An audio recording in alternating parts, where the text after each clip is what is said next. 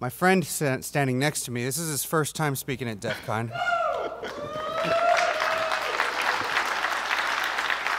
His name is Sheng Hao, and he wants to play with malware injection with exploitive thoughts. I don't know if I said that right, but let's hear him explain it. And before we get started, I'm going to give him a good congratulations. Oh, you already drank? I already drink. Oh. Okay. So, hello everyone. My name is Sheng Hao, and I'm just a master's degree student from Taiwan. And I'm also a security researcher from Stage Root and TDOH Hacker. This is my first speak on DEF CON, so I'm a little bit nervous, and I just drink that shot, and it's very spicy, so that's okay. So let's do it. So it's the agenda. First, I'm going to talk about what is malware injection.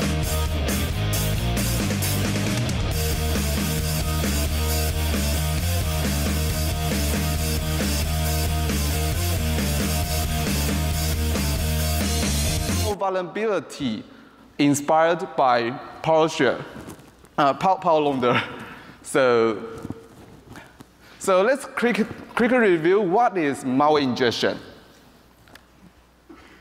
And in the past, malware injection is used for bypassing some protection, like bypass whitelist tracking, bypass antivirus, or privilege escalation. And for example, with DL side loading and digital signature, we can bypass the antivirus. And with remote inject and whitelist process, and we can bypass the whitelist. And with the inject Explorer and DL side loading and self-elevated service, we can bypass Windows UAC production.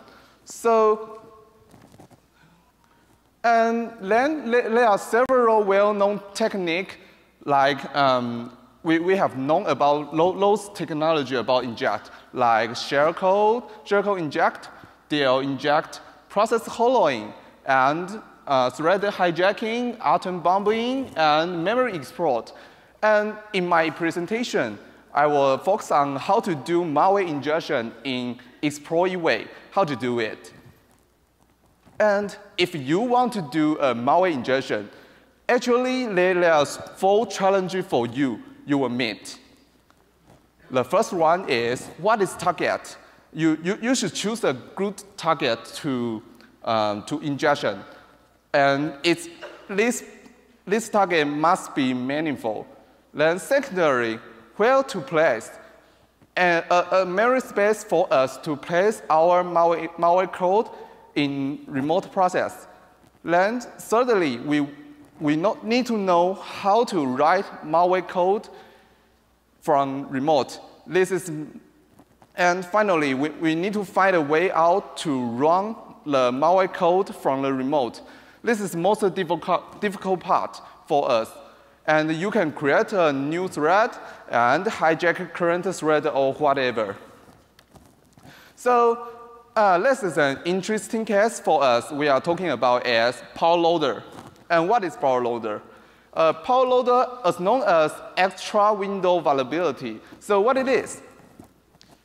And there is Windows data in Explorer process memory. And those data decide how your GUI, how your window is look like. And this is how it's going. First, operation system will send message to your Explorer. Secondary, Explorer fetch the vtable from those data. Finally, Explorer invoke the callback functions on the vtable. And you will say, what's the problem? It seems very normal. It's generally. So what's the problem? The problem is how Explorer fetch the vtable, because we know Explorer will invoke the callback function from vtable. So the problem is how Explorer fetch the vtable.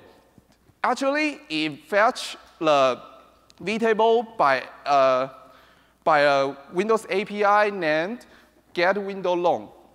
So we can easily modify the result of getWindowLong API.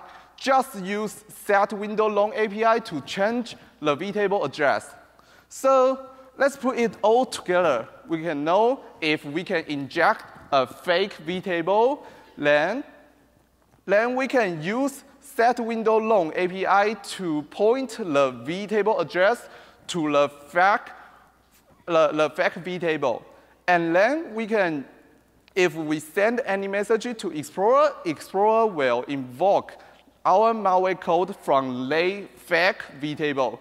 So if you, I give a payload here, and we just prepare our shellcode and prepare our memory layout on that vtable, then use setWindowLong PTI API to modify the vtable address of target, aka Explorer.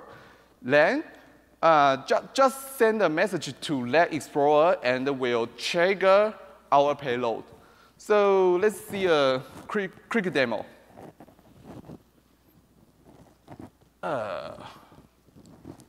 Here, okay.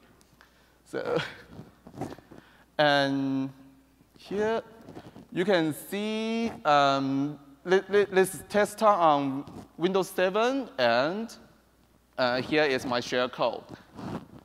Then it's pretty hard to use big screen. And then you can see I prepare our memory layout and inject the fake vtable into target Explorer and send a message to Explorer. You can see if we compile, and you can see Explorer is crashed and down, and run our shell code on the remote. Okay, so there are three more vulnerability from we are talking about next. First one is OLE drop enter event, and what it is. And if you do some reversing stuff, you will see like those code on the screen. And Explorer use global atom to keep a string named OLE drop target interface. This string in the just keep it by global atom API. Then you can see when Explorer try to register a drag and drop event, you can see Explorer store the drop target structure in OLE drop target interface properties. So, and you ask about what is drop target. This structure is used for what? And you can see drop target is actually it is a vtable class. Keep every copy function address of drag and drop event. So Explorer use, and when you try to drag any files to Explorer or inside Explorer, you will trigger a function named privilege drag and drop. And you can see in this function, Explorer will try to use getProp_w API to fetch the vtable class and invoke the function on the vtable when you drag any files inside Explorer. And you ask about why is the problem? The problem is it's pretty easy for us to modify vtable address by another API is setProp_w. And if we use this API can modify the vtable address. So what we need to do is inject a fake vtable and point the OLE drop target interface, the properties to our fake vtable. So finally, let's see how it goes. You can see drag files. If we drag files inside the Explorer, then operation system send a message to our Explorer. Then Explorer fetch our flag vtable by getProperty W API because we just use setProp W API to change the vtable address. Then the Explorer will invoke the malware code from our flag vtable. So if we need to prepare, if we prepare the our shellcode and the vtable on the correct memory address, then use setProp W API to modify the vtable address of the window data. And whenever just Explorer send or receive any drag and drop event, the message, then Explorer will invoke the malware code of our shellcode. So it's the first one. You can see how we inject the drag and drop event of Explorer.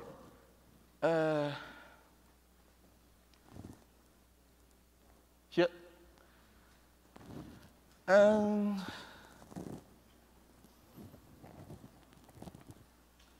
And first, you can see it's our shellcode.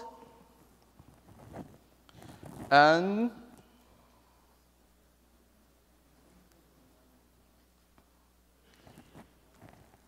here, what we need to do is prepare our vtable address, and the vtable address prepare our shellcode address. The Explorer will call the function on memory plus C, and we write the process memory, this shellcode into the vtable and the shellcode into target process. Then just use setProp API to modify the OLE job target interface properties. So you can see if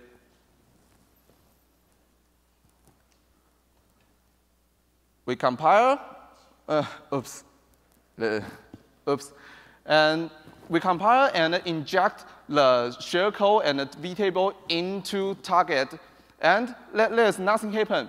But if we drag any file into Explorer, you can see there's a message box there is from shellcode. Then you can see we can look it on text manager, and you can see it's from Explorer. This message box is pop up from the Explorer. So, so silent. And the second case is COM-CTO subclass event. And first, Explorer keep UX subclass this property string by global add atom API again. Explorer invoke master subclass pros function if it receive any message. If in this function you can see Explorer call the function first get subclass header and to fetch the window data. Then verify the window data we just get by another function is enter subclass frame function. Then finally, if the window data is correct, and Explorer will try to invoke the function on window data. So let's see how Explorer check the window data and how to call the function. And in enter subclass frame function, we just said about it's used for verify the window data is correct or not. So only thing we need to care about is here the vtable plus a, the function address cannot be null. It should be null, or it will fetch the bad memory address and cause Explorer crash. So we need to prepare our vtable. We need to keep it null on the window data plus a. And in enter subclass callback function, you can see the vtable is actually it is dynamic. And so Explorer have a rule. Actually, on this slide, you can see Explorer have a rule to get callback function dynamically in our vtable address. So we can use this rule to check which address is our shellcode address should be put at. And finally, Explorer invoke the address we get just on the window data to process those message, any message. So we just need to prepare another vtable and our shellcode in the vtable address and put it all together on the correct memory address.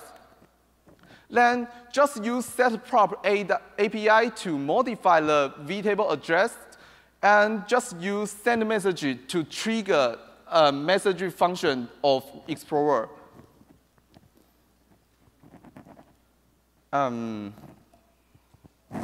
This is another more interesting case here. And you can see it's Meta Explorer I built on my PC, and it's finished, and Windows Defender is open. And I just took this video yesterday. And whenever I just click the POC, and you can see that there's nothing happen for user. Victim don't see anything there. But our Meta Explorer here is get a reverse share. And we can do anything like ls, system info, and even we can execute a CMD. You can see Windows Defender is not happening any all, not protect us. And you can see the CMD is come from Explorer. Okay, so the final interesting case is threat hijacking is this case is those vulnerability code is inside the Windows 10. So if you use Windows 7 and Windows 8, you are safe. Yes, it's pretty ridiculous. And every process is created on Windows operating system by that API is create a process this API. And kernel will create a new process and map each session into the new process memory. Then create a new thread, then point the PC register to the program entry, aka address of entry. And first, threader didn't just jump into the address of entry. First, threader will call the LDR initialize thunk to repair the import address table, export directory, and relocation information. And the interesting is, you will see now, for now, threader should just jump into the address of entry, right? But no, for Windows 10, threader will check variables is before threader jump into the program entry, every threader will jump into another address is address of LDR dedicated RTL user threader start these variables if it's not null. So if it's not null, and just jump into it. So you can see it's pretty easy for us to abuse. So just put a shellcode to the target process and write a shellcode address into LDR dedicated RTL user thread start this vulnerability. Oh, its name is very long. And every thread must jump into the shellcode address if it's created on the new target process. So let's see the final demo here. Here, you can see it's cron, and I open a new cron layer, and here I just only thing I need to do is to get the actually LDR dedicated RTL user thread start is located at which address. And when we get the address, and we just write our shellcode address into the variables, then if cron, you can see I just inject the shellcode and the variable on the target process, and nothing happened there.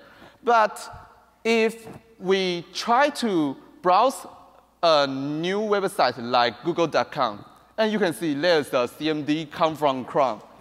Yeah, thank you. You can see the CMD is come from cron. So, okay. So, thank you for listening.